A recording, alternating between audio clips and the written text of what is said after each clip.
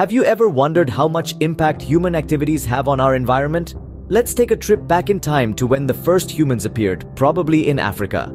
Back then, the world's population was a mere 2,000 to 5,000 individuals. Yes, you heard that right, just a few thousand people on the entire planet. Fast forward to today, and the world is home to over 7 billion people. Imagine that. This immense growth has led to an enormous demand for space, food, and resources.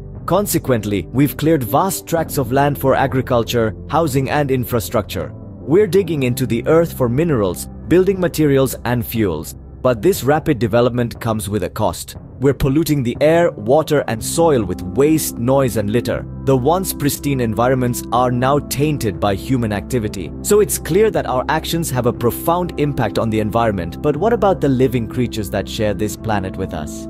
Did you know that many animal and plant species are becoming extinct due to human activities?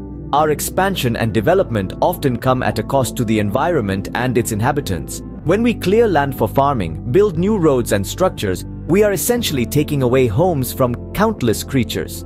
Take the tiger, for instance. This majestic creature is endangered largely due to hunting and habitat destruction. As forests are cut down to make way for human structures, tigers lose their natural homes and struggle to survive.